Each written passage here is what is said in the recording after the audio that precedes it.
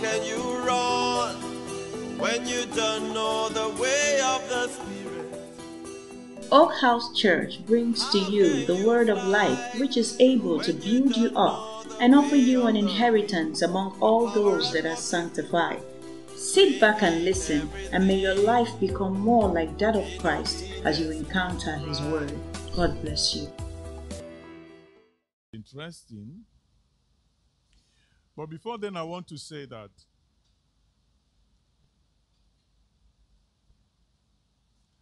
what I've been saying over time, the difference between one Christian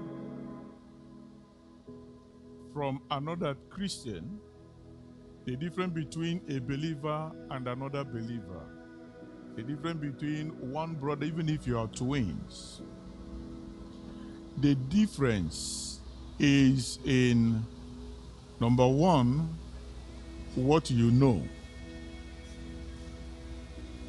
It is what you know and what you do with what you know that makes the difference.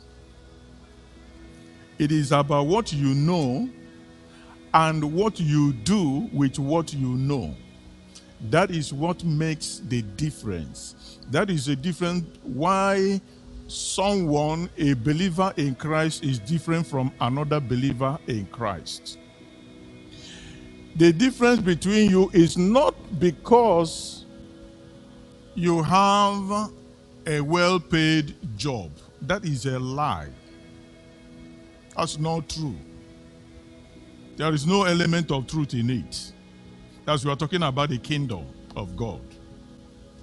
In the kingdom of God, in God's own kingdom, what makes you different from another person, what makes you a better person, a more robust and more fruitful and more productive Christian, is based on the level of the knowledge that you have and what you do with that knowledge that you have. If you are ignorant of the knowledge of God and His word, you will be deficient in everything that has to do with God and His kingdom. And even if you have the knowledge and then you do nothing with that knowledge that you have, you will end up being a frustrated human being, though you are born again, although you are a member of God's family, although you are a member of the kingdom of God. But because you fail to do,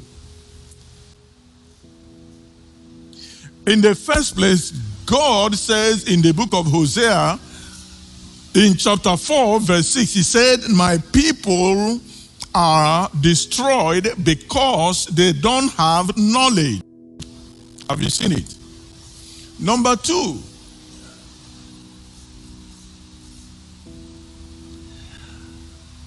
in James chapter 1, in 25, he said, do not be the hearer of the word, or he said, but whoso looketh into the perfect law of liberty and continueth therein, and be not forgetful hearer, but a doer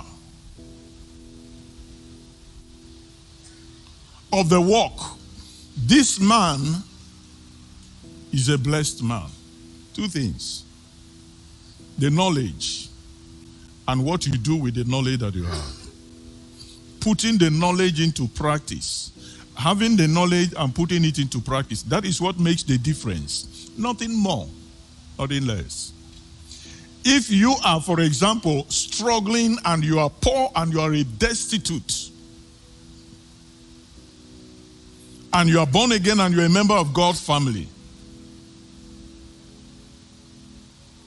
the reason why you are there like that is because of lack of knowledge.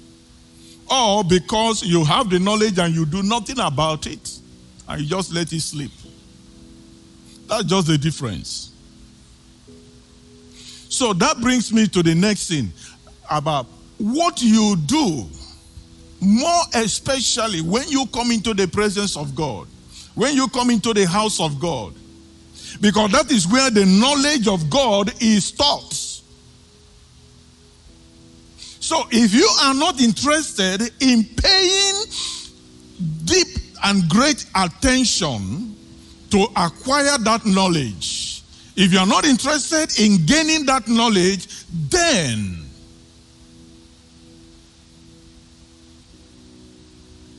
it is better you stay back in your home. Because faith, the Bible tells us, without faith you cannot please God. And faith comes by hearing the word of God. And that word, you refuse to hear it or you play with it. You don't have a future. You don't have hope. No matter how many times somebody prayed for you.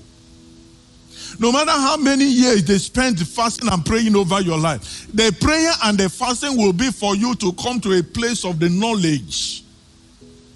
It's for you.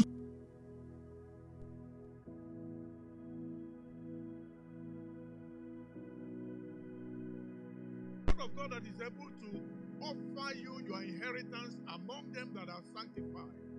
Without that word of God, nothing is happening. The Bible talks about the sword of the Spirit, which is the word of God. So you can't win any battle, any spiritual battle outside of the word of God that you know.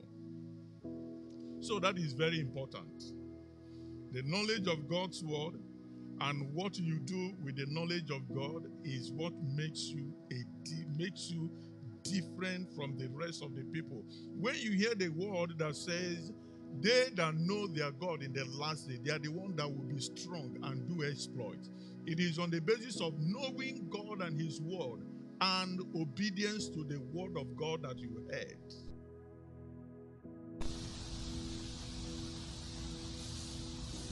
It doesn't come by fasting and prayers. It doesn't come by speaking in tongues. It doesn't come by having dreams and visions and making prophecies and prophesying and all that. Thank God for all those things.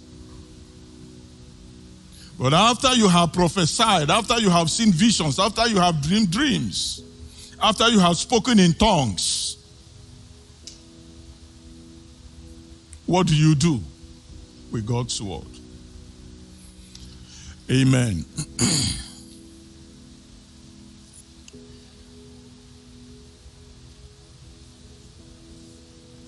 One thing that I have found out, I discovered, and that gladdens my heart a lot, is that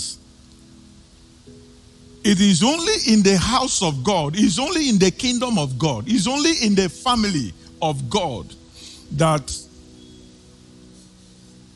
no matter how poor, no matter how destitute you are, no matter how down and out you are, I don't know what is the worst word to use. No matter how poverty-stricken you are as a person, the moment you come into the kingdom of God and you are genuinely saved,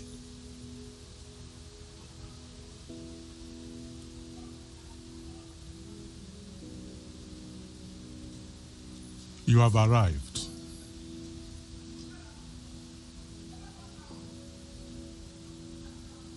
Did you hear what I said?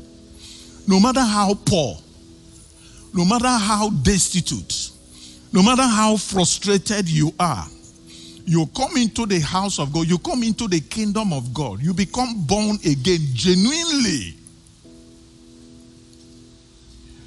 You are made. You have arrived.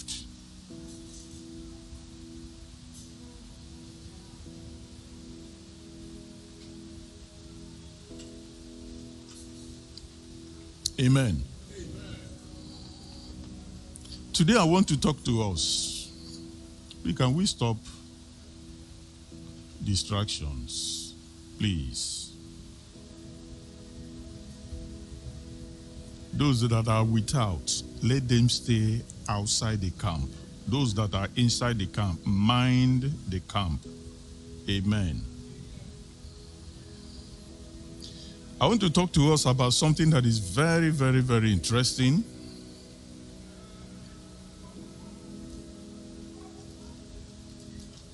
It's about your inheritance. It is the word inheritance. Inheritance, inheritance, inheritance. Many a times we hear the word inheritance and it flies over our head. Many a times we can't relate with it. Many a times we wonder, so inheritance and so what?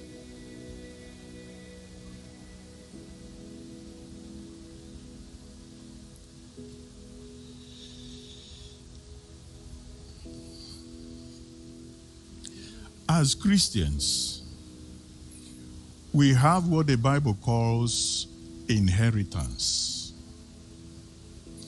Listen very carefully, because what I'm going to say is going to disturb a lot of you. I'm very, very certain about it. I am 100% sure it will disturb a lot of you. But I'm going to show you from the Bible. It will disturb you. It will give you sleepless night beyond today.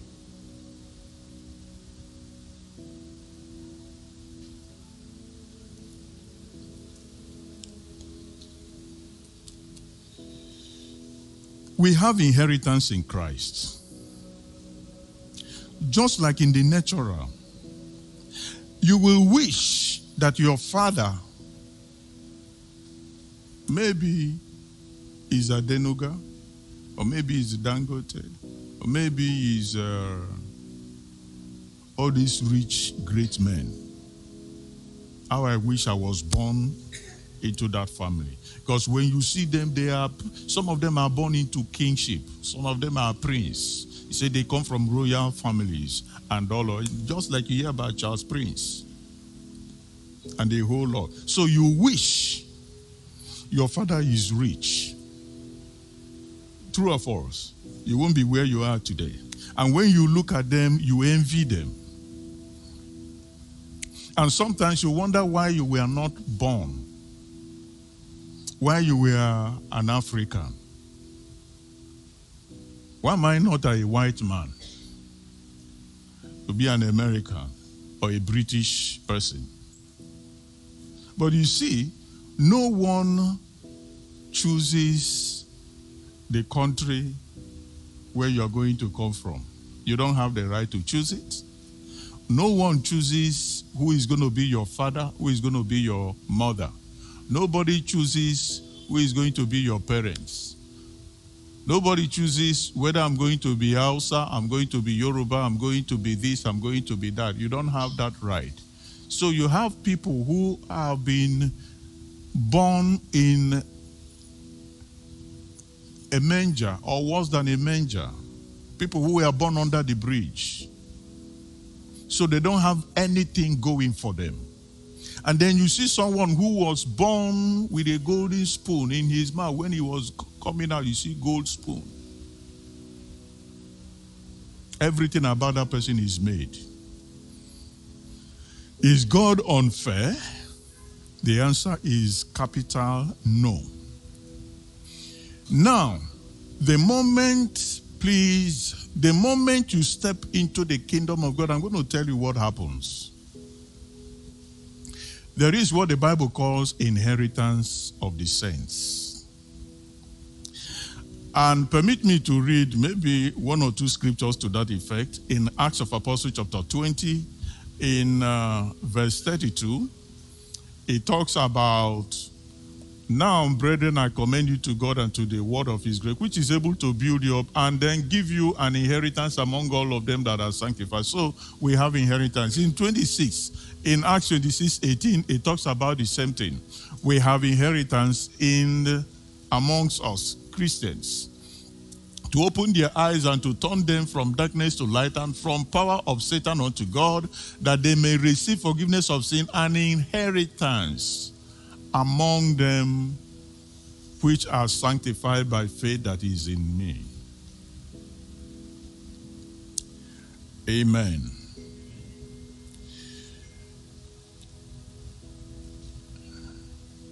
So what is inheritance?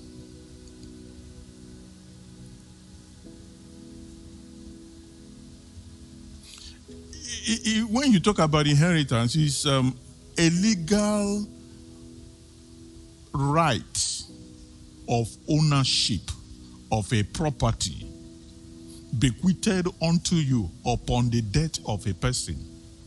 Is your legal right of certain amount or quantity of property or estate or whatever committed into your hand. Is your right, is your basic right, is non-negotiable.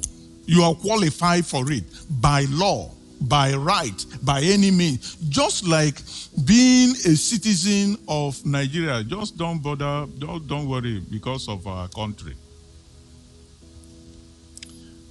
But there are certain basic rights that you are allowed to enjoy. It's your right, it's your privilege. It is you are legally qualified to enjoy those rights. They are basics.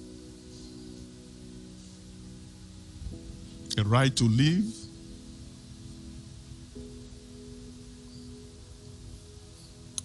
a right to live in any part of the country where you want. There is what they call the fundamental human rights, freedom of expression, and all of that. There are basic things, that provisions that the country, that the nation in which you are born into, you have access to. In the same way, when you come into the kingdom of God, there are basic rights and privileges that are meant for you and I. And those rights and privileges, those inheritance is mind-boggling. You cannot exhaust it even in this, your generation upon your generation upon your generation will not be able to finish it. But there is a problem. That is why I actually want to solve a problem for some of us. Because what happens is that we live by the rivers and then we begin to wash our hands with spittle. We live in the midst of abundance and yet we suffer lack and scarcity. That is why we said you've got to find out what is your right, what are those inheritance that you have in Christ. If you don't have the knowledge of it, if you don't know what they are, you can't take advantage of them. Even when you do know, some of us we know, but we don't do anything about it because of our spiritual laziness.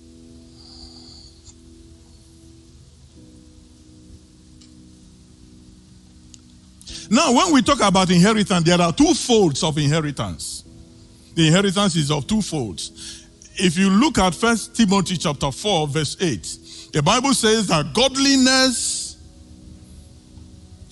exercise yourself, rather, for bodily exercise profiteth little. He said, but godliness is profitable unto all things, having promise of the life. Promise of what? Of the life that is what? When? And two, the promise of this life, not when you get to heaven. And then there is one that is waiting for you when you get to heaven. So on both sides, you are covered.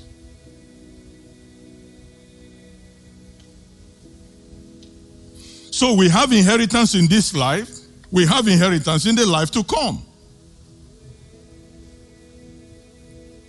Say with me, I have inheritance in this life. And in the life to come, I have inheritance.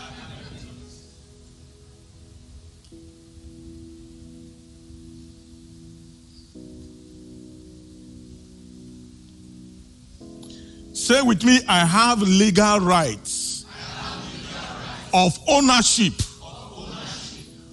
of properties bequeathed to me by Jesus Christ.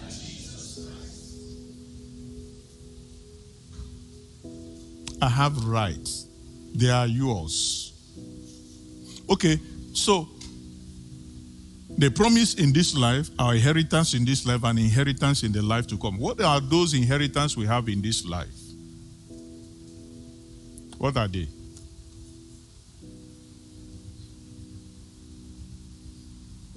What's your inheritance in this life?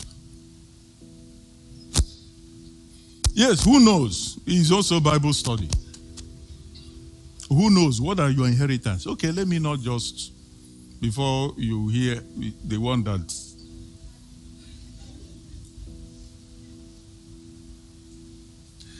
the Bible says in the book of 1 John, 3 John 1, he said, I wish above all things that what happened? That you do what?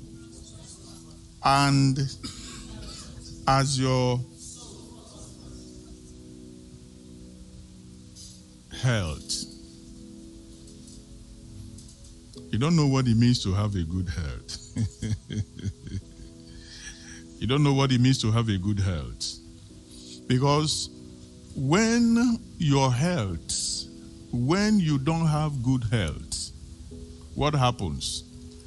Every other thing in your life comes to abrupt what? End. When your health is destroyed, you don't have life anymore. You become to an extent, you become a vegetable. Nothing you can do.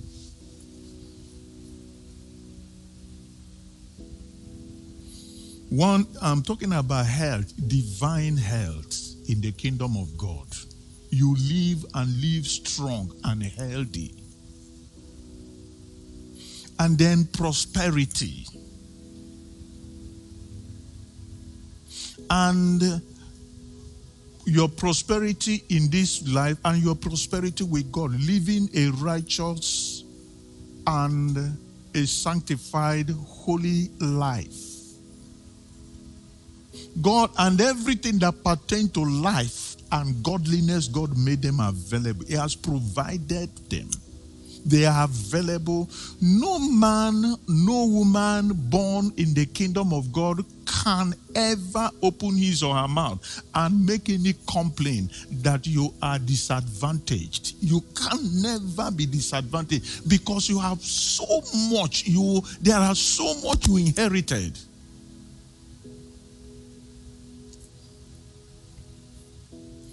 And you can't talk about inheritance without being a member of the family. Just like I can't come to your house now when your father is sharing your properties and all of that. You say you're going to give me some. It doesn't happen. It's only members of the family who are born in that family. They are the ones that have the rights. So we have everything that pertains to this life. They are made available to us by God. They are part of the things that Jesus Christ died for on the cross, so that we can have access to them, so that we can enjoy them. There is inheritance we have in this life, and there is inheritance in this other side of life. Our inheritance in the life to come, you know what they are? Everlasting life, eternal life, living in the kingdom of God forever and serving him and reigning with him forever and ever and ever. There are so much. So, if you are a Christian and you are born again, you have the right to enjoy divine health, divine immunity, protection from the attacks of the enemies and all of that. You are not going to be there are things that are basic. There are things that are yours. You don't go fasting and praying for. They are your own. They are given.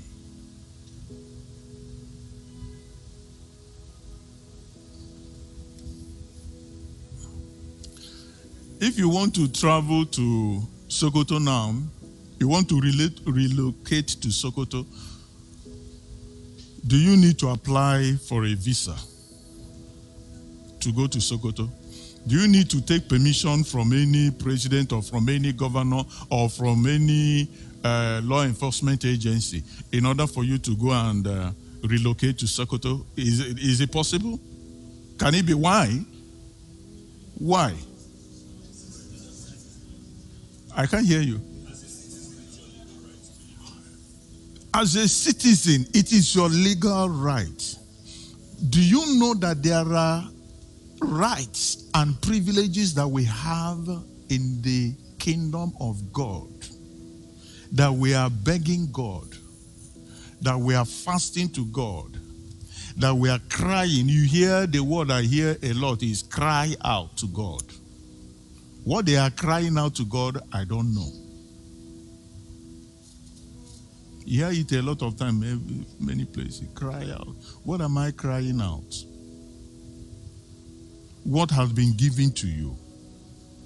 The problem is that we don't know. The problem is that we don't know that this is our right, that we have been given this. You have to come to know, and when you know that, your prayer will change, the way you make your prayer, because you can be making prayers of unbelief, prayers of and you will think that you are Jim. You know, you are shaking the whole place. Meanwhile, it is prayer of unbelief and all sort that you are doing. And at the end of the day, you have little or nothing to show for it. Anything that is your right.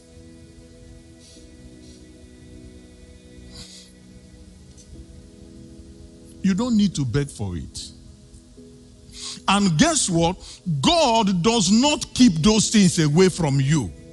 He doesn't. The one that tries to fight to discourage you and to distract you is the enemy. They are the Bible called the children's bread. A young lady came to Jesus Christ for healing, and Jesus said, I can't take the children's bread and give them to the dog. These are children's bread. Healing, divine health, enjoying health, no sickness, no disease, no frailty in your life, in your body, and all of that. Strong.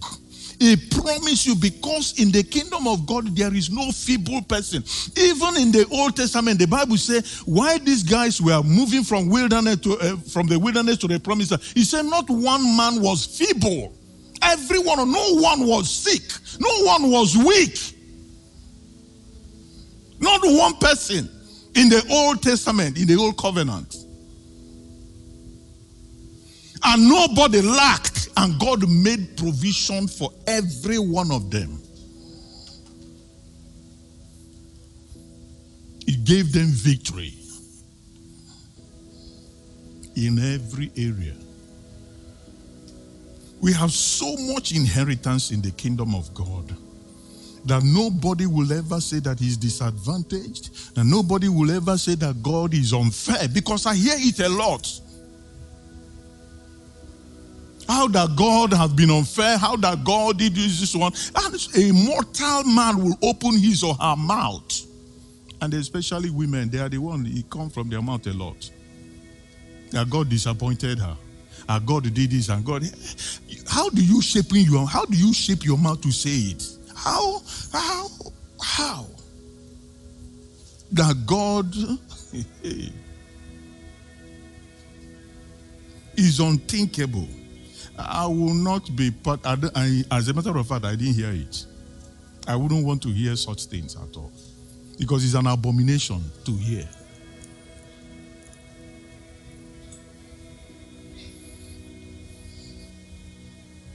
I'm going to give you 1 or 2 or 3 or 4, as the case may be, depending on the time, what you must do. Remember what I say, remember how I started. It is the knowledge that you have and what you do with the knowledge that you have that makes the difference in your life.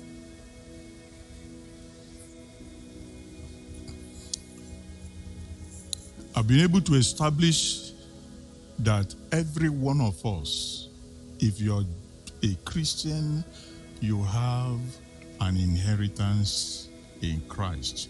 Inheritance both in this life and also in the life to come. Give me Mark chapter 10, verse 29. Let me try also to rub it in. Mark chapter 10, 29. Mark 10, 29. Mark, the Gospel of Mark. And Jesus answered and said, verily I say unto you, there is no man that had left house or brethren or sister or father or mother or wife or children or land for my sake and the gospel. Verse 30. But it shall receive what? How many fold? When? When? In this life.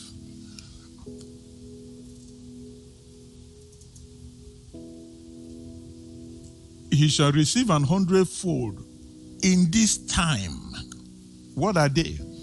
You're going to get houses, you're going to have brethren, you're going to have sisters, you're going to have mothers, you're going to have children, you're going to have lands with persecution, of course, because the more you have people, the more you have abundance and all of that, the more the mouth that will eat it will come.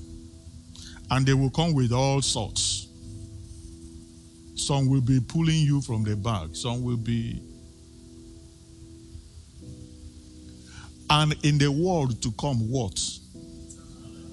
We have inheritance on both sides of life.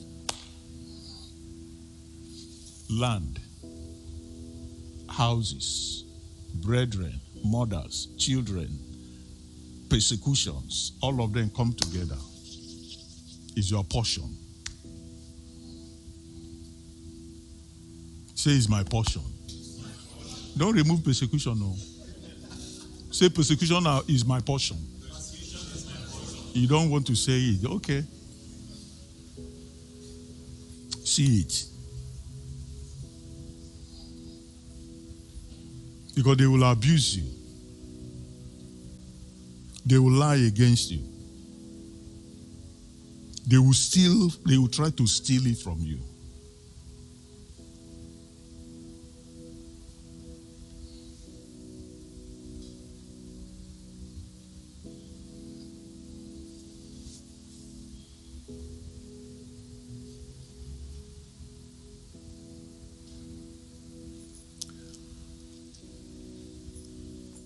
Now, the first thing that you must make sure, if you want to enjoy this, by the way, what does it mean you shall receive 100-fold in this time? Houses.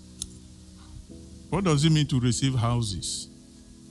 That you're going to have houses all over the country and abroad. Is that what he's talking about? So what is he talking about? Because for example, now, if I leave Lagos now and I say I'm going to Ibadan, I have people whom we have reached out to. They are even begging us to come to Ibadan. The other time, say, please, anytime you come to Ibadan, anytime, just come. My house is open. Everywhere is open. You go to the north, the center. You go to the south, the center. You are not looking for where to live, where to go to, where to sleep. When other people would travel and they are looking for money to pay for hotel bills and all of that, you have one free. And they provide you with everything that you need. They will provide the vehicle to take you wherever you are and wherever you want to go and bring you back. And all. When you finish, they will even pay your ticket and all of that, and you come back. If you have physical houses, for example, you have physical houses in Dubai, you have in South Africa, you have in Jamaica, you have in Dublin, you have in America, you have in Canada. How many of them? So every month, you are going to be traveling from one country to another in order to live in those houses. Is that? And then you are going to be paying bill to maintain that house and the taxes you are going to be paying and all of that. That is not what God is talking about. Do you understand the implication of you are going to have houses? And then talking about brethren and sisters and mothers and children, you know what it means.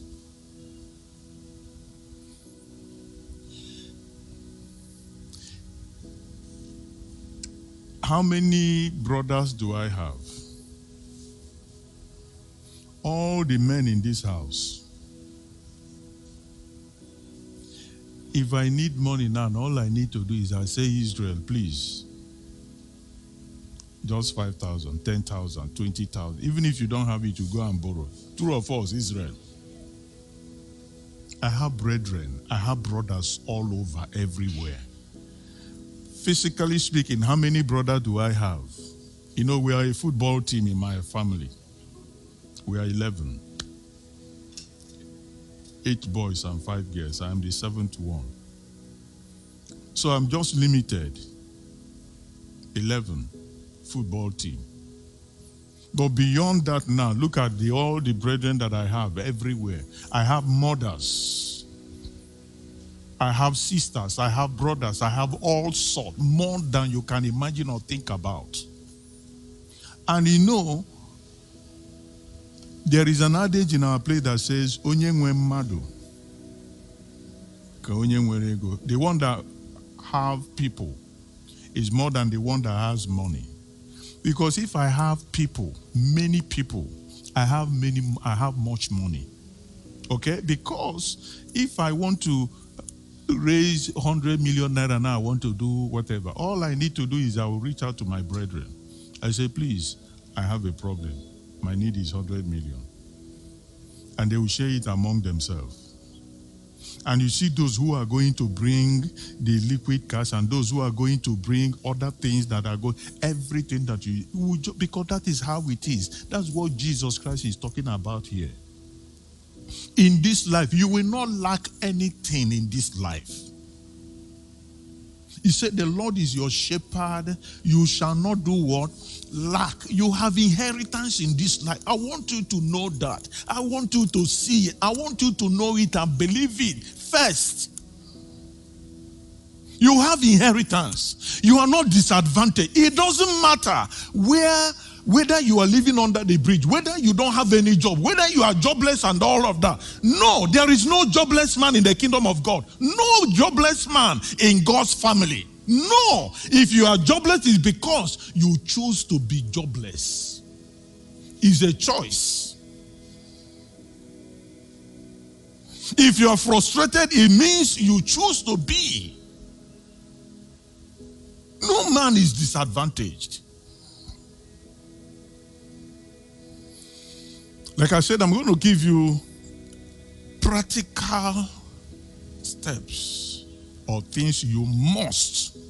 Number one, inheritance only comes to members of the family.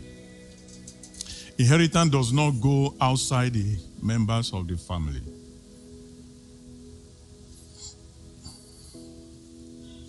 So you must belong to Jesus Christ.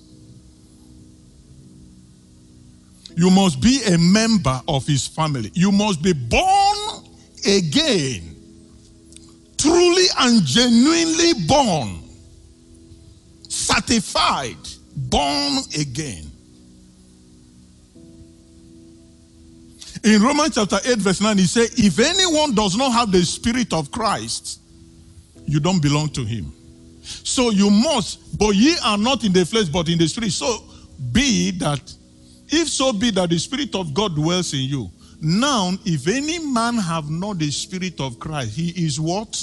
None of his. You cannot partake of this inheritance. It will not come to you, no matter how you try.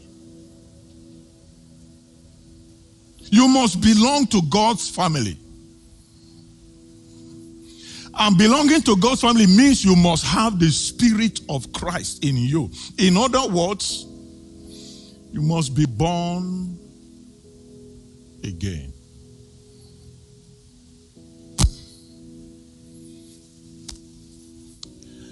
You know, I told you I'm going to say something that will disturb you.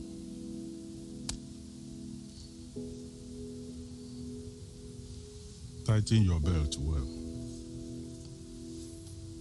And I will give you scripture for this one. Our problem, part of our major problem in this kingdom of God, this thing that, because we don't understand what it means, we don't understand what has happened. We don't understand the meaning of the word. If any man is in Christ, he is a new creation. All things are what? And he said, behold. What is the meaning of the word behold? Watch, look, see. All things have become new, not old.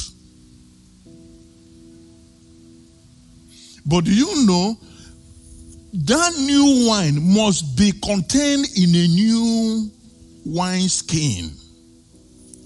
The things that are old must be done away with. You can't carry them into the new kingdom that you have come into. An attempt to bring it into the new kingdom where you belong now, it will work against you. I'm going to tell you what I mean by that. And I'm going to show you from the scriptures.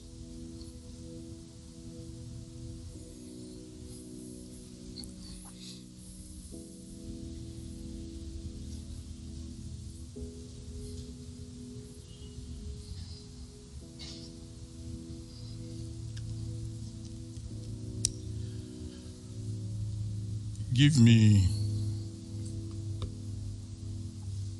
John chapter 1 verse 12 and 13. John chapter 1, 12. I just want to lay the foundation before I drop what I want to say.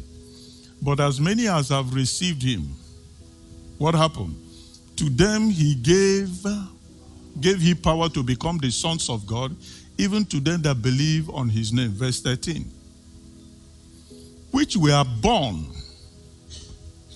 not of the blood, nor of the will of the flesh, nor of the will of man, but of who?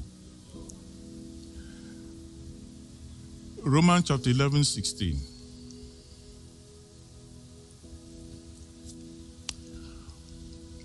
For if the first fruit be holy, which is our first fruit? If the first fruit be holy, the lump is also what? And if, please now, and if the root be holy, so are what? Verse 17.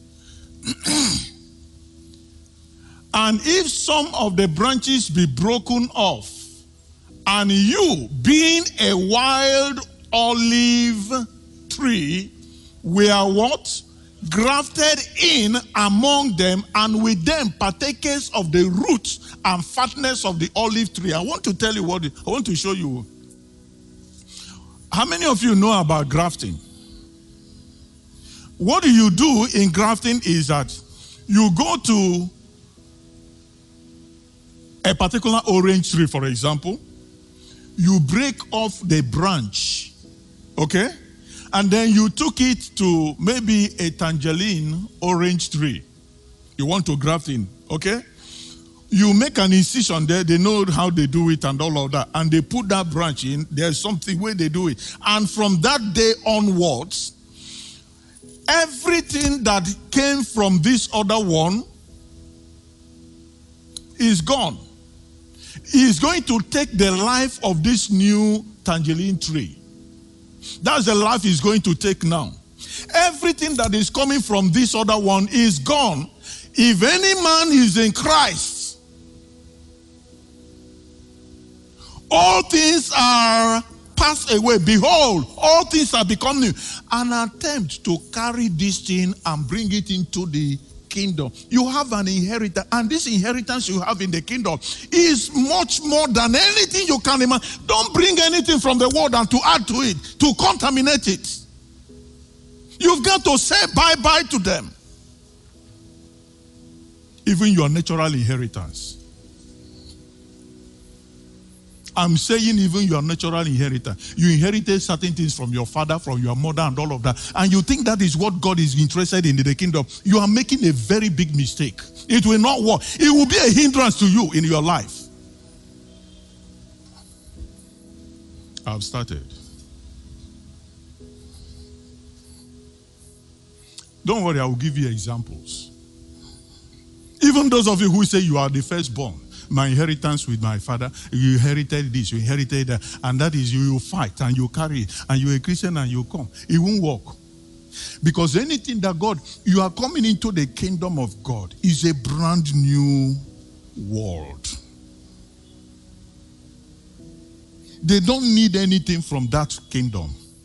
They don't, because what you are inherited, he said, because you are carrying the gene of the fallen nature from your parents and all of that, and everything that comes from it, they are all defiled. You can't bring them into because you see, when we talk about Christianity, when we talk about being born again, when we talk about the kingdom where we have come into, we still relate it with the natural. We still want to mix it up and mangle it up with the things from the world. They have to stay. I start. Number one, look at the life of Abraham. Abraham was the firstborn. He was born, his father was Terah. Terah had 3 children, Abraham, Nahor, and Haran. He was the firstborn. What did God say to Abraham in Genesis chapter 12, verse 1? He said, leave your father's house, your mother's house, leave your property, leave your land, leave everything that you have and all of that, abandon them and come. I'll give you a better future because you have a new inheritance in the kingdom. True or false? Number 2, I'll show you both in the New Testament. Look at Moses. He was a prince. Is he not? Heir to the throne. What happened? Cut off. You know, some of you who are saying, I have a royal blood in me. What is the royal blood? Royal blood of a defiled, mundane blood that is rejected. You can't bring it into the kingdom of God. You can't bring that thing into the kingdom. It doesn't work. God does not make use of it. Anything that you borrow from the world and bring it, you can't function in the kingdom of God. God will cut it off. He will sever it, take it away. You have if you are coming into the kingdom of God, a brand new person, what is it that you are lacking in this kingdom? Everything that pertains to life and godliness is made available. What do you need from there? You need to carry the car. You need to carry the houses. You need to carry the properties and all of that. And you carry it. It will not work. Hebrews chapter 11, verse 16. Hebrews 11:24. Hebrews 11:24. By faith, Moses, when he was come to years, refused to be called what? Why didn't he take his royal stand? He refused to be called the son of Pharaoh's daughter. 25. Choosing rather to suffer affliction with the people of God than to enjoy the pleasure of sin for a season. He cut it off.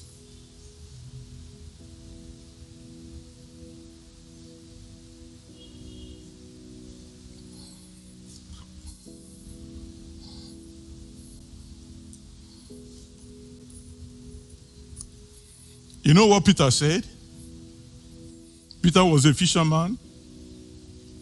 Andrew was a fisherman. All the disciples, they had a business they were doing. Some of them were successful. When they come in contact with Jesus and want to follow him, what did Peter say in Mark chapter 10, verse 28? He said, we have abandoned everything, just like Abraham. You must leave them.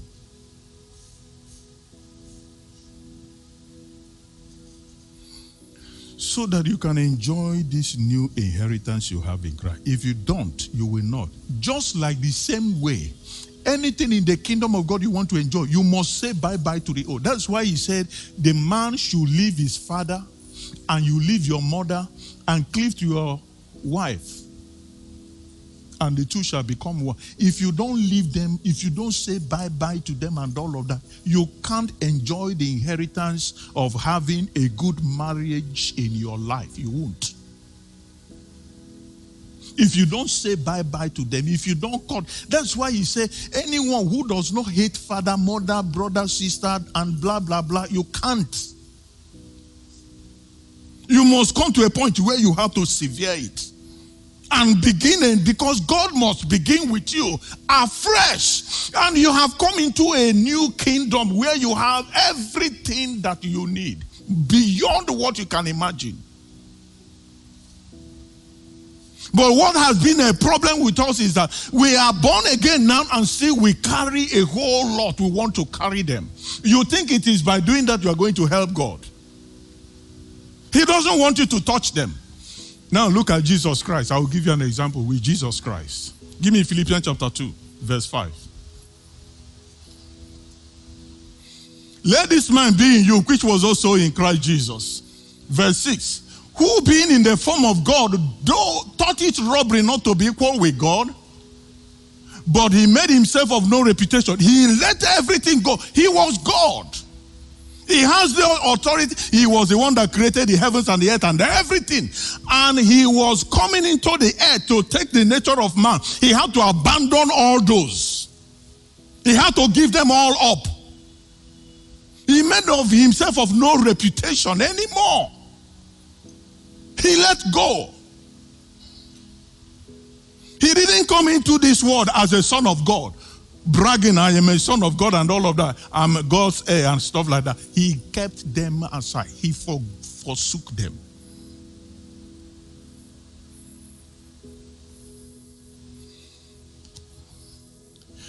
And then he now came and became, he took upon him the form of a servant and was made in the likeness of men. And being found in fashion as a man, he humbled himself and became obedient unto death, even the death on the cross. He lost everything. He lost everything. Lost even his relationship with the Father. On the cross, he cried out, my God, why have you forsaken me? What happened afterwards? Verse 9. Wherefore, after this, he now came, because he's the first fruit of this kingdom, of this family. And now God had highly exalted him and given him a name that is above all names. Anyone who has let go, Abraham did. Look at what became of Abraham. Moses did. Look at what became of Moses. Peter and all the apostles, they did. Look at what became of them. Jesus did. Look at what became of him. You remember Luke chapter 12, verse 15? You remember? Luke chapter 12, verse 14. Oh, let's start from 13. There was something that Jesus was saying. He said, and one of the company said unto him, Master, speak to my brother that he divide the inheritance with what? He was interested in the inheritance, his natural inheritance. What did Jesus say to him? It's on the basis of this he said no. He discouraged him. If you want to follow me, you're going to go. You're going to say bye-bye to all this. If you want to enjoy your inheritance in the kingdom of God, if you want to enjoy it, if you're ready to enjoy it, you must say bye-bye to all this. If that is still what you are bragging on, that is what is still driving you, that is why you are still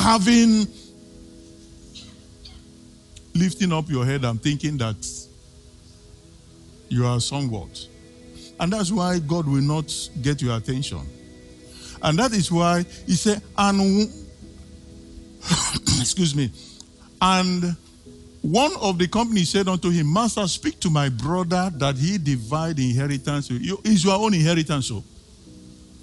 There is no doubt that it doesn't be. Your inheritance is your right. Is your own legal property that is due to you as a result of the fact that you are a member of the family, of that family. So you have the right. There's nothing wrong about it. But what did Jesus say? In relation to this kingdom, you are going to say no. If you are going for it and all of that, stay. That's why I say some of you will not. It will disturb you. And I know it's disturbing a lot of us here now. I have my own natural inheritance in the village. Where my brothers were killing themselves, they are doing all kinds of things and all of that over land. I say, take.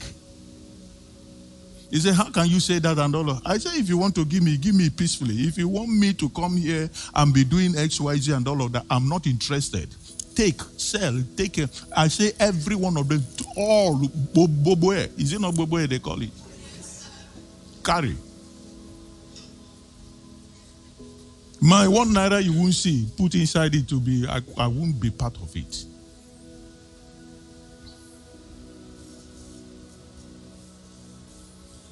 Because I have a new inheritance. And what I have here is much more, there is no basis for comparison.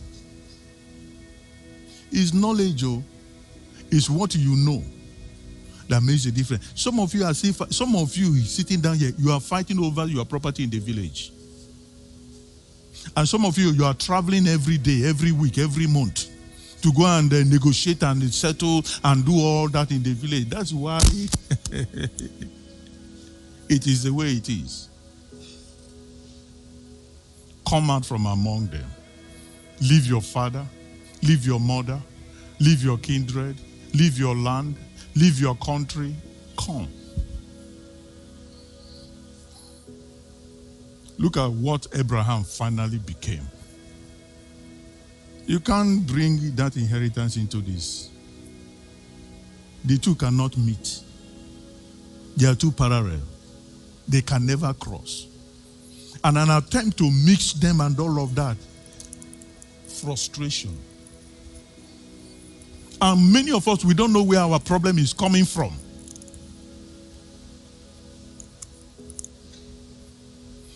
Was it not the young man that asked Jesus, what does it take in order to enter this kingdom or to gain this eternal life? He told them, he said, I kept this law from my youth. He said, however, there is one more thing that is remaining. And what is it? He said, this is your inheritance. You must give them up, every one of them. And then come. There is a better inheritance in the kingdom. You can't take this one and bring it in here. That is the reason why those of them that are down and out in the society are the choicest material that God is using. Give me 1 Corinthians chapter 1, verse 25. 1 Corinthians chapter 1, verse 25. It says, oh Lord, I don't think I will be able to finish this today. Because of the foolishness of God is wiser than men, and the weakness of God is stronger than men. Verse 26. He said, for you see your calling, brethren, how that not many wise men after the flesh, not many mighty, not many noble are called. But God has chosen what? The foolish things of the world to confound the wise. And God has chosen the weak things of the world to confound the things which are mighty. And the base things of the world and things which are despised are God chosen, yea, and the things which are not to bring to naught things that are. Verse 29, that no flesh shall glory in his presence. God will not need. Even the skills and all of that you think you have. You know what he did to Moses? Moses was so skillful. I don't have the time to show you in the book of Exodus. Moses is so skillful in the art of Egyptians. Because that's where he grew up and all of that. And when God now called him and said, come out, by the time God finished with him, he became a stammerer.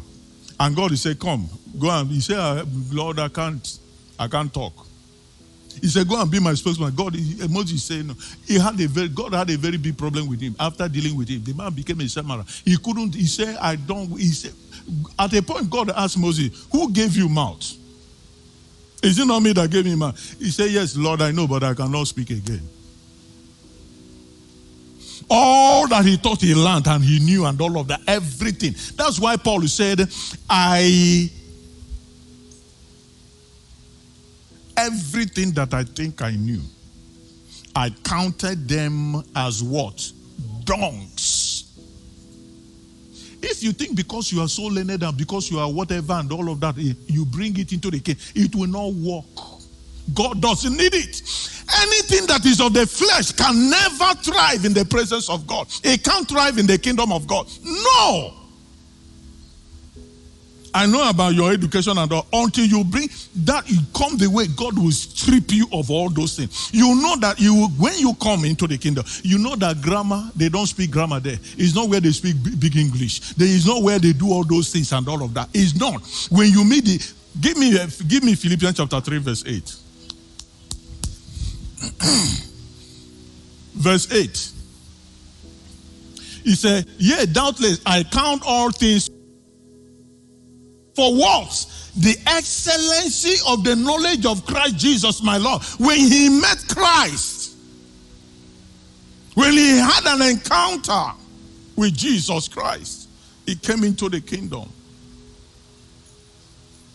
He said, you know who Paul was? Paul was taught by one of the wisest men that lived in his time called Gamaliel. That's why when you talk about, go to verse 6. He said, concerning zeal, persecuting the church, go to verse 5. Circumcise the 8th day of the stock of Israel, of the tribe of Benjamin. These are the Hebrew, these are the, you know when you say, who are the Lagosians? Who are the one they call Lagosians? Those who call, you know, they are borrowed Lagosians. But when you talk about the indigene, the ones that they stock, they restock. Circumcised the 8th day. He kept because people who come from this tribe, these are the genuine original men, people, tribe. Circumcised the 8th day of the stock of Israel, of the tribe of Benjamin, and Hebrew of the Hebrews, as touching the law, what? A Pharisee. Concerning zeal, persecuting the church, touching the righteousness which is in the law, what? Blameless. Verse 7. But what things were gained to me, those I counted what? When he met Christ.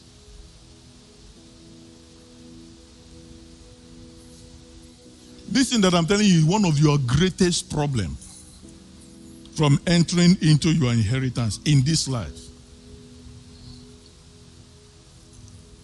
They are a stumbling block.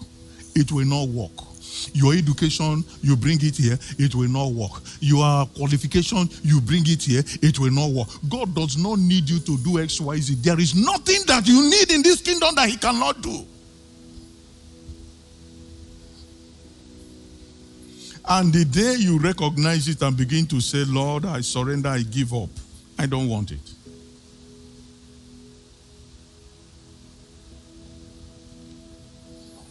Want to say carry over all those whatever.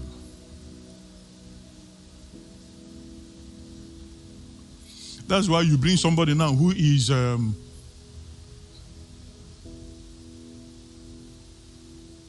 maybe the person is a bank manager, or is he a bank manager, or maybe in the world, then you bring him into the kingdom and say, maybe come and preach. With your knowledge and with your education and all of that, when he carry the Bible, he'll be turning it upside down. There won't be life in it. And even the same thing that happened to us Christians. Even when you think you have studied, you have prayed, you have done all those things, because you glory in the fact that you have studied, you have prayed. And then when you finish glorying that you have studied and you have prayed and you have done it, you come here, you'll be talking gibberish. It doesn't happen like that. Not by might, not by power. It can only be by the Spirit of God. Without it, nothing. Jesus said, without me. Give me Ephesians chapter 2 verse 10. The Bible said that we are his workmanship, created in Christ Jesus unto good works. These works you are going to do can only be in Christ. It is from the day you come to Christ, everything that you are doing now takes a new form. Your good works must come from Jesus Christ. If you don't have the Spirit of Christ, you can't have any good work to offer.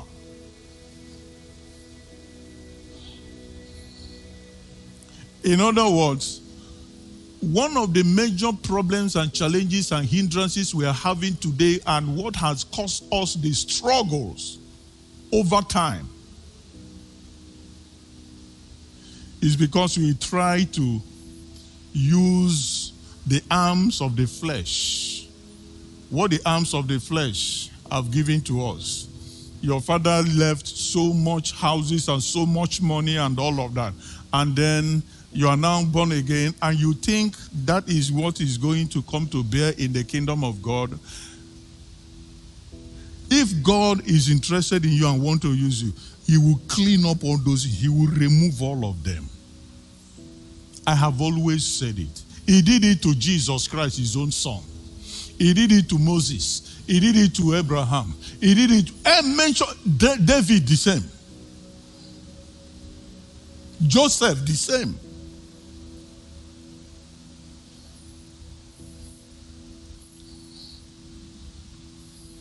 Amen. Number 2. Colossians chapter 1 verse 12. Colossians chapter 1 verse 12. Giving thanks unto the Father, which had made us meet to be partakers of what? Of the inheritance of the saints. Where? In the light. Your inheritance can only be in the light. When you walk in the light, not in the dark. If you are walking in the dark, you cannot access your inheritance in the kingdom of God. Because the kingdom where you are now is the kingdom of light. And you must walk in the light. You must not walk in the dark. Anything that is of the flesh will limit you, will hinder you, will deprive you of your inheritance in this life. Even that divine health you are talking about, you will lose it.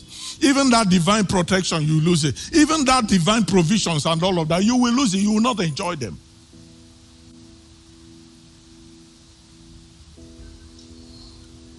Your inheritance is in the light. So you see, you know, in this thing, nobody is going to sit down and be observing you and then maybe bug your car, bug your house, bug your clothes, and all of that. And then, because that is, some women are doing it. They bug their husbands. Even men, they are doing it. Husband, they are doing it. Wife is doing it to the husband. Husband is doing it to the wife. And they will be monitored. The wife will not know that the man bugged everything about her and all that, and is monitoring anywhere. There is even an app now in your phone that when you call, it will show where you are and all of that. So they went out of their way to install it for the purpose of monitoring there. We can do the you can monitor the one that you see, the one that you don't see. But you see, in the kingdom of God, there is an unseen eye. There is an eye that is seeing you 24/7. Even when you are inside the dark region. You know, before God, there is nothing like day and night. Night is like light to him. There is no light, no Nothing. So no matter what it is you are doing in the secret, he knows it. It's very, very obvious. You are just lying. You are just deceiving yourself. Why will you continue to lie to yourself and deceive? Thinking that nobody is seeing you. Thinking that you are judging yourself and acquitting yourself and justifying your actions. And why you know that what you are doing is wrong. Because nobody is seeing you. There are certain decisions and actions and mannerism and things you believe and you are doing on your own and all of that. And you think nobody is seeing you. There are laws. Unseen laws that God has put in place. He watches and observes every single thing, that nothing is kept away. Give me Hebrews chapter 4 verse 12. Hebrews 4:12. He said, for the word of God is quick and powerful and sharper than any two-edged sword, piercing even the dividing asunder of the soul and spirit and of the joints and marrow, and is a discerner of the thought and intents of the heart. Verse 13. Neither is there any creature that is not manifest in his sight, but all things are what? Naked and open unto who?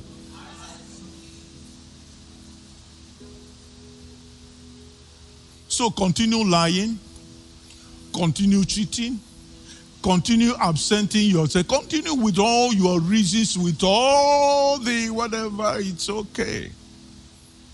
You can lie to me, you can deceive me, you can do all that.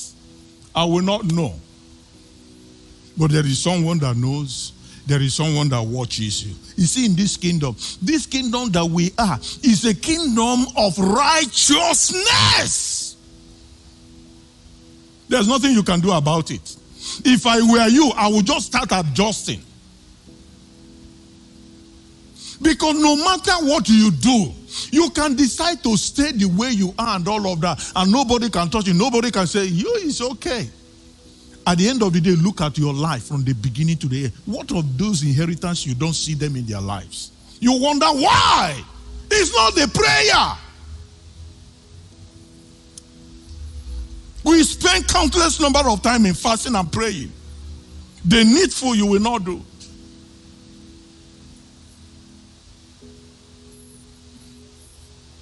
You know, what I was telling you, my wife was teaching them, talking to them about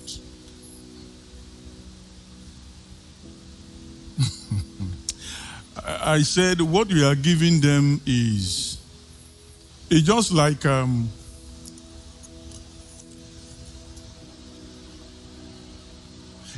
you buy chin-chin. You know what is chin-chin? You now get a 1-week-old baby and give him the chin-chin to chew.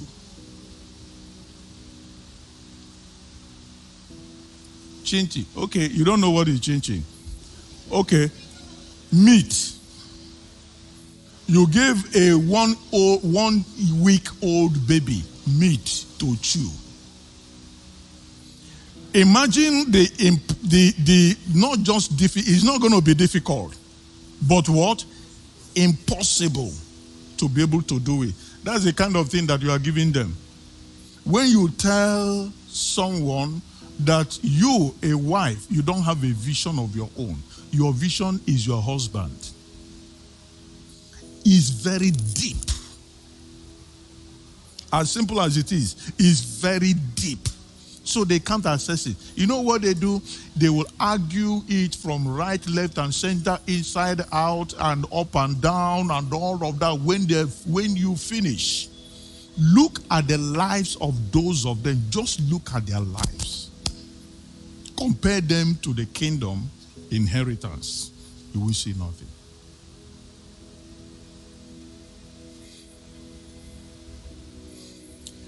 There is nothing you can do against the truth, but for the truth.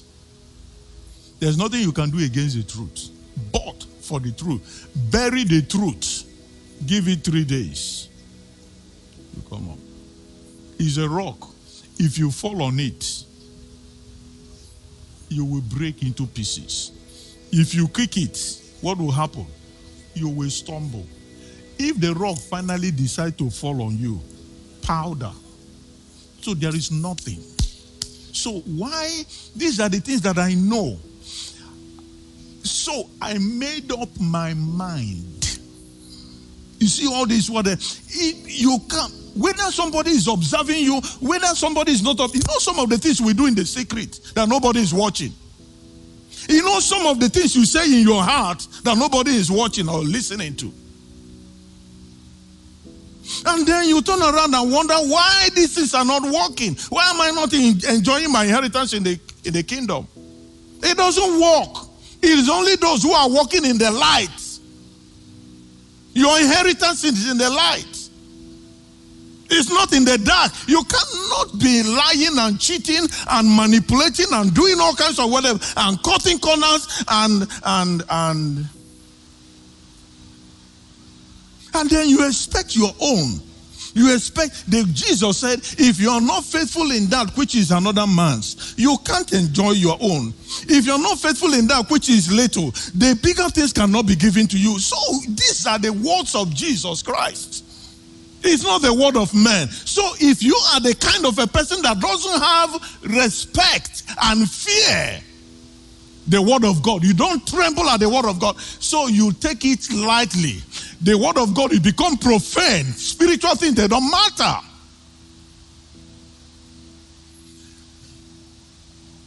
Your inheritance continues struggling. Anything that you see in the word of God, stop giving yourself reasons. Do not forsake the assembling of the brethren, as it is in the manner of some. Respect it.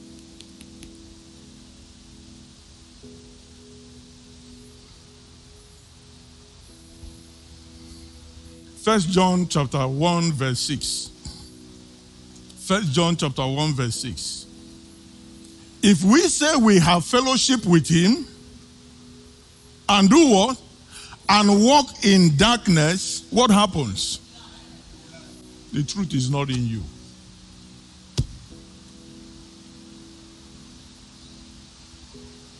Hello? This is the reason why prayer, you can't pray, you can't connect.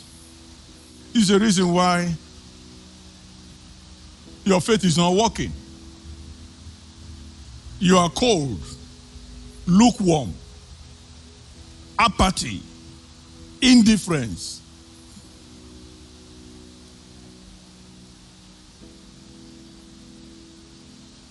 We have a meeting by 6 o'clock, and by 6 o'clock you see people who are jumping up and down, running around and all of that. When they see Rev or see me driving in and all of that, they run inside the church.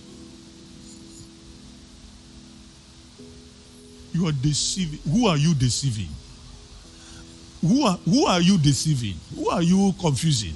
Me? Or my Rev? Or whoever? No. What a clean attacker in our tegogi. The child that is eating the akara she was given to go and sell, and you'll be eating it. When you finish, you are going to meet your madam, you are going to give an account. You don't know.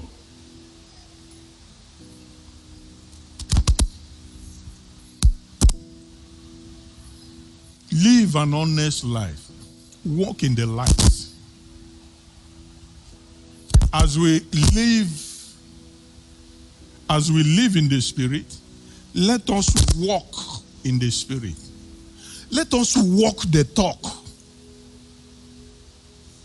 Let's walk the talk. Let's talk and then do. Talk now, do. Talk and do. If you say it, do it. If you say you are coming, then let your coming be coming. If you say, I'm coming to see you by 6 a.m., be sure you are coming by 6 a.m. and see the person. If you say you are not coming, then don't come. Let your word be what? Yea and amen. So is Christ.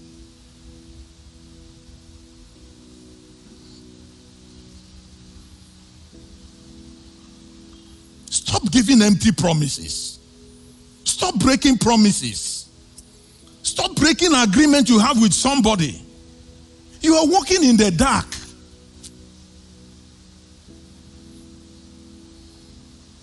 Be honest. Be truthful. Be genuine. Be real.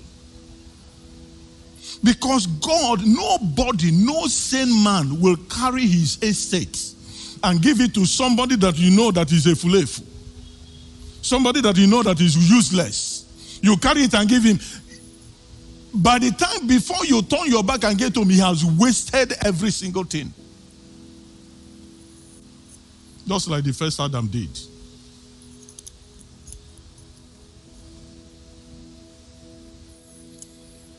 Wow.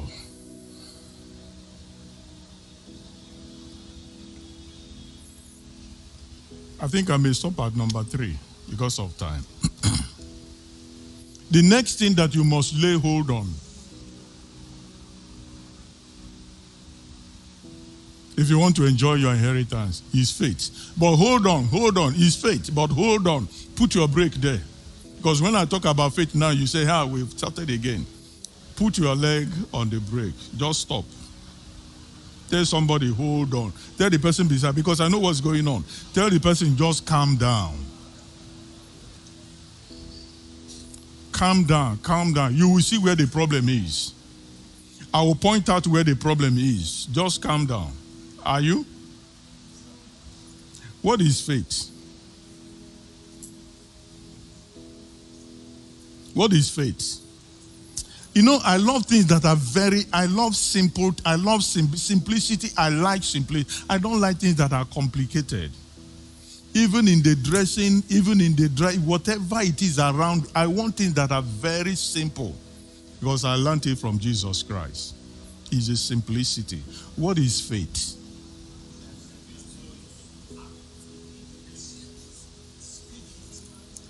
I want to say what faith is again. Everybody listen, because you are saying different things.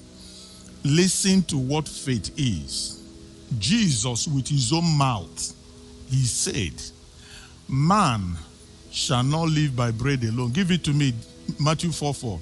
Man shall not live by bread alone, but by every word that does what? From where?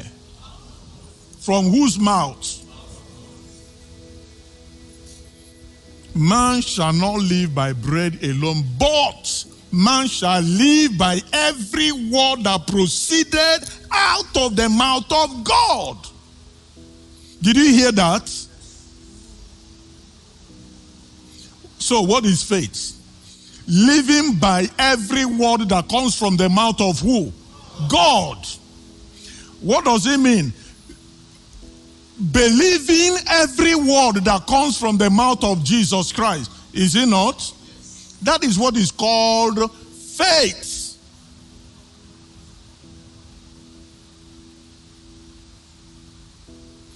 Example. Jesus Christ took Peter's boat to preach. And then after preaching, he now said to Peter, let out your net for what? Who said? What did Peter do? After all his arguments, he cast out the net. What happened? That is called faith. I'll tell you another one. Peter saw Jesus Christ walking on the water, and he was afraid. And Jesus said, be not afraid, I am the one. And Peter said, Lord, if you know you are the one, bid me come. And what did Jesus say? And then what did Peter do? Why did Peter step out? Because Jesus said what? Come. If he did not tell you to come and you come, what will happen?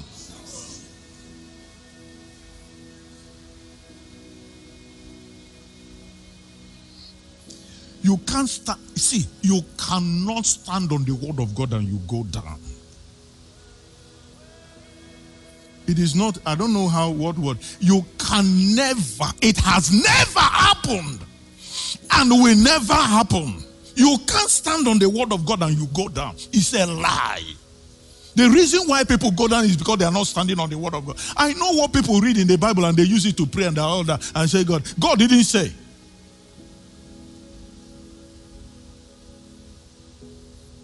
Why did Mary took him?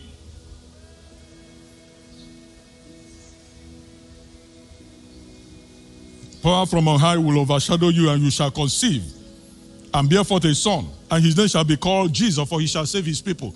And what did Mary say? Be it unto me according to who?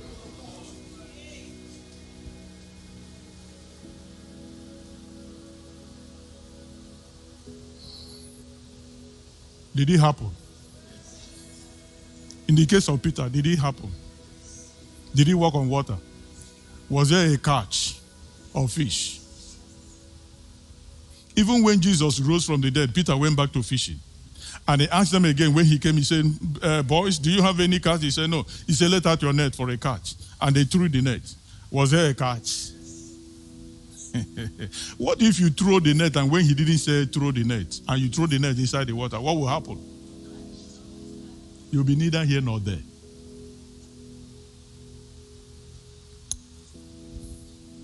That's what is called faith, scriptural faith. Every other one is subjective. I'll give you another one. When God said to Abraham, Genesis chapter 12 verse 1, leave your father, your mother, your kindred, and all of that to a land where I will.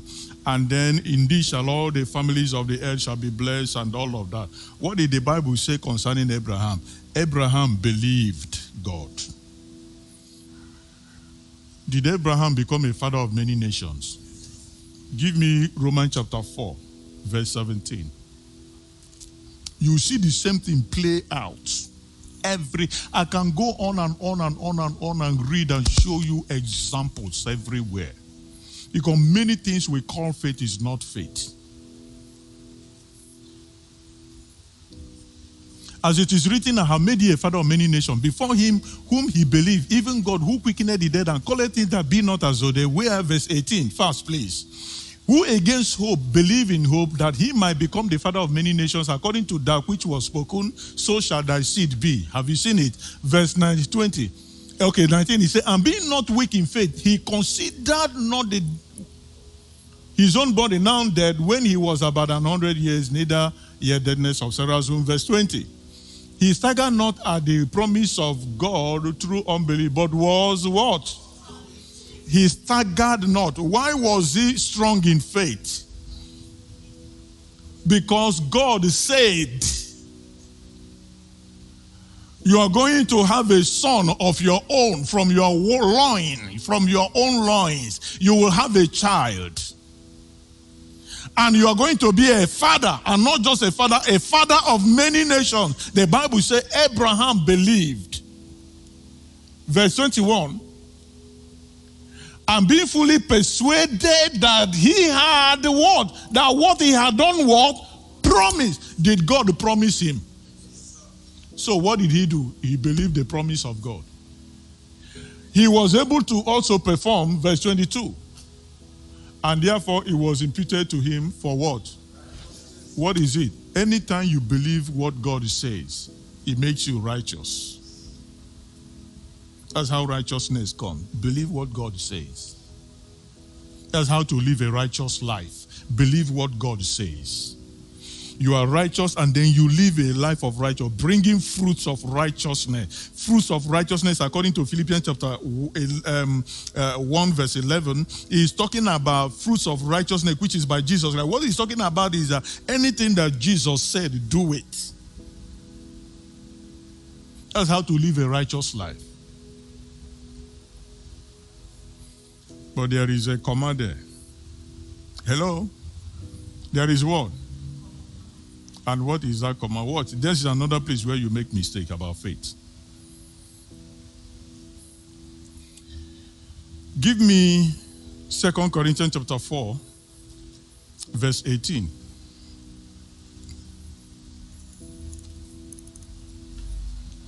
I want you to listen very carefully. While we look not at what? The things which are, but at the things which are not. For the things which are seen are what? But the things which are not seen are what? Watch. When Jesus said to Peter, come, and he stepped out on the waters, was he walking on the waters?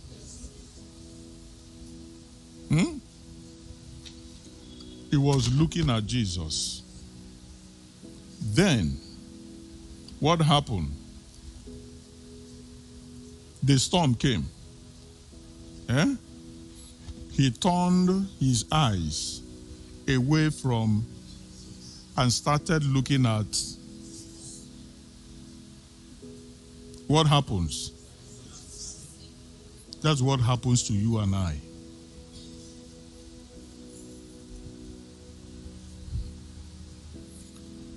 When you pray based on God's word, you believe it is done, then Satan comes and throws the storm. He will definitely throw it. He must. If he doesn't throw it, then he's no more Satan. He will throw the storm. Then what do? You leave, because he said, the things which are not seen are eternal. What are those things that are not seen? The promises of God, the word of God, they are spiritual. Jesus said, the word that I speak to you, they are what? Spirit. Do you see it with your eyes? So look unto that which you cannot see with your eyes, which is the word of God. Stay on the word of God. Do not look at the troubles, the storm the Satan is raising. As long as you take your eyes away and begin to look at it, you will fall. That's why we read about Abraham. He said he staggered not in unbelief because of the deadness of Sarah's womb. Sarah was 75. And God said you are going to bear a child at 75. Do you know what you are going to start doing? You know what you will be doing every night? You'll be turning around on the bed. How will this thing be possible? Sarah, he can't even me, sir. The Bible says Abraham, he did not consider the weakness of his body. The man was getting to 100. The wife was 75. The Bible says he wasn't bothered about, he wasn't looking at the woman. He wasn't looking at his body. He concentrated on the promise that God said, because it come out of God's mouth. As the rain cometh down to the earth and water the earth, and then bringeth forth, but give it to me, Isaiah 55:11. Lapiada kanama somoyala vezepranakaya puseniama. So shall my, give me verse 10. Verse 10, please. For as the rain cometh down and snow from heaven, but do not return back. It doesn't return, but water the earth and make it what? Bring forth and bud.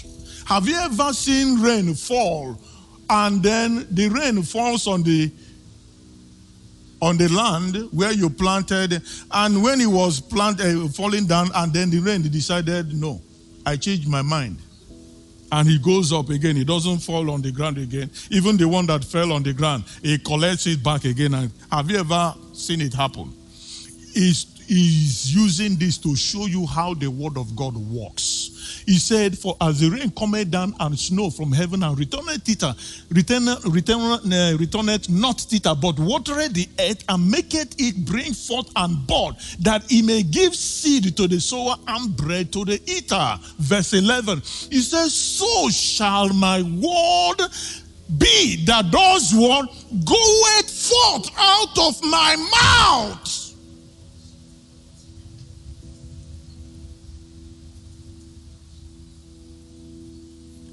It shall not return unto me void. But what? But it shall accomplish that which I please, and it shall prosper in the thing whereunto I sent it. Why don't you speak God's word all the time? Why?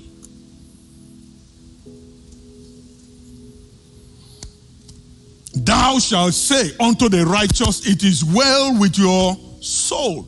And so you say it. Let the weak say, I am strong. And let the poor say, I am rich. And when they say there is a casting down, it is not my portion. I am not part of them. There is a lifting for me. And when you say it, hello, you step out of the gate, dust, trouble. By the time you get home, your loads are being thrown out because the landlord the time he gave you has expired. And that you have stayed here, decreed and quoted the word of God and said everything and did everything. And by the time you get home, you see your loads outside. You are looking at the dust. He said his word will never fall to the ground. Fight the good fight of faith. Stay on the word of God. I don't know how he's going to, don't ask me how is he going to do, because I don't know. But what I know is that he will do it. How he's going to do it, I don't know. When he's going to do it, I don't know. But at the end of the day, I will come out victorious. Stand on what God has said. His word will never go down. My covenant will I not break, nor will I alter the things that have gone out of my mouth. When you do that, you can be rest assured you will enter, you will enjoy your inheritance in anything that is good. Every good gift and perfect gift, they come from heaven, from the Father of light. Believe it in your heart. Say it. Stand on it. No matter what the dust is saying, no matter what the people are, whose reports will you believe? The one the doctor said? Do you know why you are sick, you go to the hospital, the doctor said this one happened, and they magnify the cancer, magnify everything and all of that. You know, when they finish, you know what you do? You go home, your mind is fixated at what the doctor said. And that is your faith cut off. Doubt comes. Then James chapter 1 verse 6 comes alive. In James chapter 1 verse 6, it will behold you. But let him ask in faith, not wavering. For he that wavereth is like a wave of the sea, driven with the wind and tossed. 7. For let not that man think that he shall receive some things of the Lord.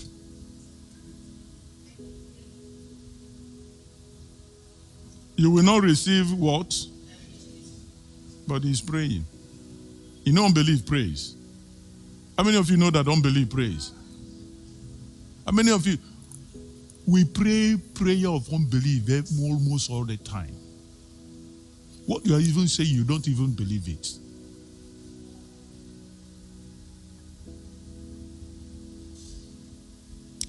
Okay, let me ask you a question. How many of you know that the Holy Spirit is living inside you? Do you know the Holy Spirit that is living inside you? Or by that Holy Spirit that raised Jesus from the dead, that resurrection power, is that resurrection the power of his that is the one that is inside you? What have you done with it? What have you done? Nothing. It's just there. Now banchala, Holy Ghost, now banchala inside you. The Holy Spirit is getting rotten inside you because there is what they call disuse atrophy in in anatomy. Don't mind. Disuse atrophy is that when you don't use part of your body, either your leg or your hand, as a result of sickness or as a result of something that happened, and so you can't move your body, you can't use it for a long time, that body, that particular part of the body will start shrinking. It will start getting smaller and smaller and smaller and smaller.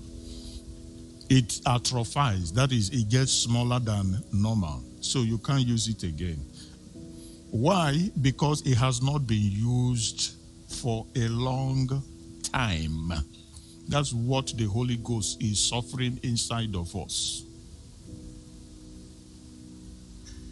If the Spirit that raised Jesus Christ from the dead, he said, if that raised Jesus from the dead dwells inside you, he said, him that raised him from the dead will also with him quicken your mortal body. You know what it means? Go and do a study on it. It will amaze you. You will carry your, if you actually sit down and read about it and find, and God opens your eyes, you will see an immense, one of your inheritance in this life and in the life to come is the Holy Ghost. It's a down payment. You use it here now and in the time to come. But we are doing nothing with it. Absolutely nothing.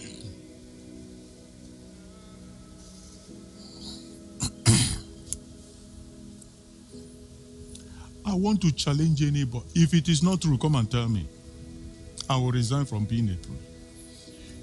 You see, you say you are struggling with prayer. I don't like that. Pray for me so that I will.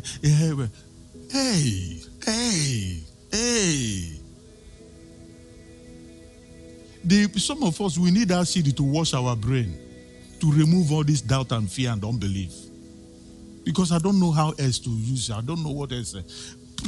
The Bible, that's why asking God to give you what he has already given you. If the Spirit of God that raised Jesus Christ from the dead lives inside, is it living inside you? He said he that raised him up will also with him quicken your mortal body. So one of the things is that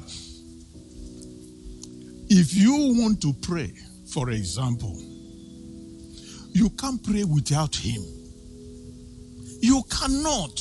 It will be a struggle. You pray for 5 minutes, you are tired. You pray for 3 minutes. You want to pray for 20 minutes. After you have prayed and prayed and prayed and prayed and prayed and prayed and prayed again. And then you look at your watch, you have just done 2 minutes. True or false?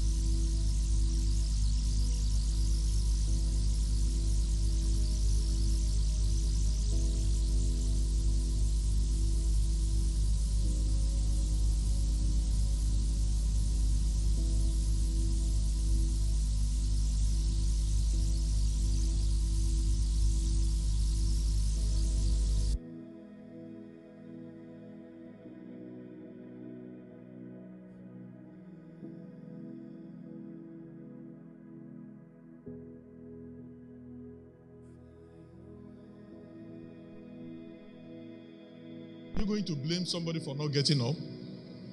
After complaining about the person that failed you, then you get up on your. Jesus fell 3 times on the way to Golgotha. He got up.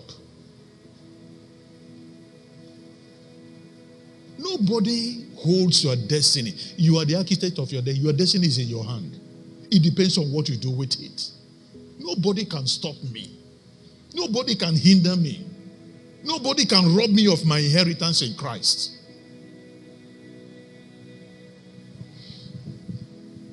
Even if you feel that pastor doesn't like you, that pastor doesn't like you doesn't add or remove anything. As long as God likes you. That's what it should be. The Bible says, look unto Jesus. It didn't say look unto your pastor. Look unto Jesus as the author and finisher of your faith. If you are genuinely looking unto Jesus Christ, you will look unto your pastor. If you want to please me, please God. Because if you please God, definitely you will please. Because anything that pleases God, it can be rest assured. I'll be happy with it. So your attention and all of that must concentrate on God, not men pleasers. That's one thing that I don't like from the beginning, even in where I was coming from. I've told you before, when they say meeting is by 7 o'clock in the if I come there, I will enter inside the hall. I will sit down. Once it is 7 o'clock, I will be seated there. I will not be hanging around and be talking about Jesus. And then what they do is that they will be hanging around. So when they see pastor coming and all of that, you see, wah, wah, wah, wah, wah, wah, blah, blah, blah, blah. Everybody was boom in a twinkle of an eye, as if to say, you know this thing they do, I don't know whether it's a film trick or whatever. Everybody is. Because pastor is coming in. But I don't do like that. But I will come and I will be seated. So with their eye service, when the pastor comes, everybody, they will just stand up to welcome pastor. And they straighten up. Me, I will be calm. I'll be quiet. I will be seated. Stop eye service. There is someone that is watching you. There is someone that is observing every single thing that your life and everything begins and ends in the kingdom. Remember, you are in the kingdom of God. You are not in the kingdom of the world. Remember, you have been translated from the kingdom of darkness into the kingdom of our dear Lord Jesus Christ. Remember that you are in a new kingdom with a new life, with everything. There is nothing that you need to borrow from outside. No, everything is self-sufficient. God is self-sufficient. He maketh you lie down on green pasture. You need a shoe, you find it in a brand new shoe, you'll find it. You need a wife, you find it there. You need a husband, you find it there. You need a car, you find it. Whatever it is that you need a job, you get it there. Everything. You don't need to go out there. Neither do you need to carry anything into the kingdom. And when you believe this, put it in your heart, and you say it, and you do it, is a function of time. The difference will be clear. Without any apology to 7 Up. Shall we stand to our feet?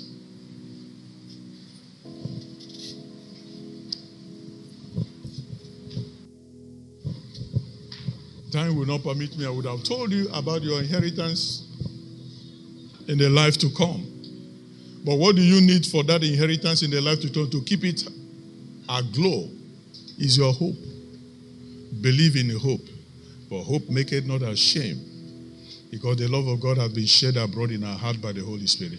But anyway, what we need to do now is just a simple prayer. I want you to close your eyes.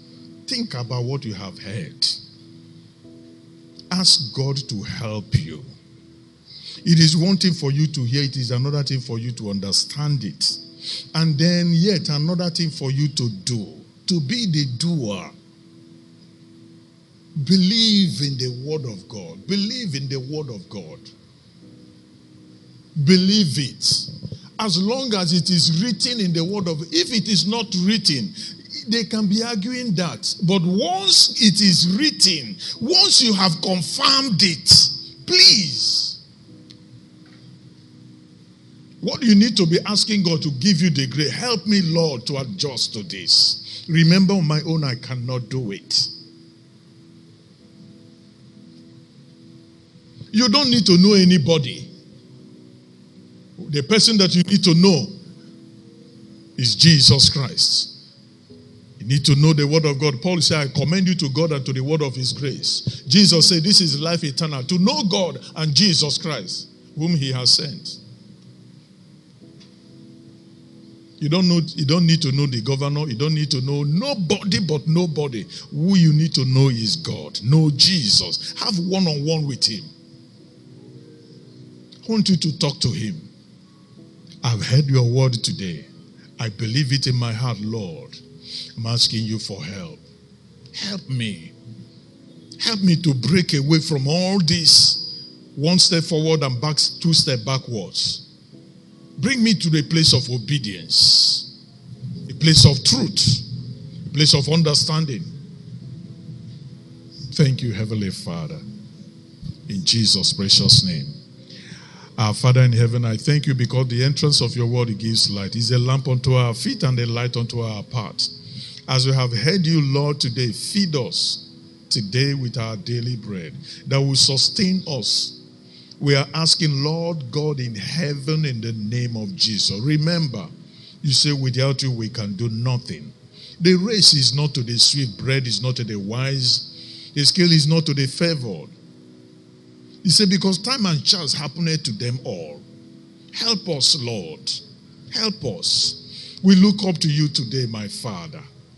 Jesus, you say, without you we can do nothing. And by strength shall no man prevail. It's not of him that runneth, of him that willeth, but of you that showeth mercy. We turn to you, Lord, O our merciful Father. Remember your mercies endure forever. In ways and manners that we have failed, that we have erred over time. May the precious blood of Jesus Christ, the blood of the everlasting covenant, may it wash and cleanse and sanctify everyone in this place today. In the mighty name of Jesus. Father, breathe upon us again a fresh bread, a breath of faith, a breath of obedience, a breath of understanding and knowledge of you, Lord. In the name of Jesus, create in us the hunger, the passion, that we might delight in you and delight in your word and delight in obedience to your commandments. In the name of Jesus. We are not unawares about the plans of the devil to throw up dust and confusion and bring up challenges in order to distract us. But we remain steadfast. We shall remain steadfast in your word, just like Abraham did. We will not consider the circumstances around us. We will not consider the storms that the enemy is bringing across our way. Our eyes and our attention will be focused on Jehovah, the God that made the heavens and the earth, the one that opens a door and no one can close, and the one that closes and no one can open it. Unto him we stand or fall, Lord. But we know you are able to keep us and to save us and to preserve us till the end of the age. Thank you, Heavenly Father. Lord, we bless your inheritance today. We bless your inheritance today. We bless your inheritance today. In the mighty name of Jesus. That everyone will enter into the inheritance that you have designed for us in this kingdom that we are in the name of Jesus Christ. Thank you, Heavenly Father. I see men and women who will do exploits from today. Men and women who will come back with rejoicing because of the great news that you have given to them, because of the breakthroughs, because of the things you have done through them and in them and with them in the name of Jesus. Thank you, Heavenly Father. From today, they will run and they will not grow weary. In the mighty name of Jesus, they will run and they will recover everything that the enemy has stolen from them, even their faith in the name of Jesus. There will be men who through faith subdue kingdoms, wrought righteousness, quench the violence of fire, stop them out of lions. In the mighty name of Jesus, women receive their dead back to life. In the mighty name of Jesus. Thank you, Heavenly Father. Glory be to your name.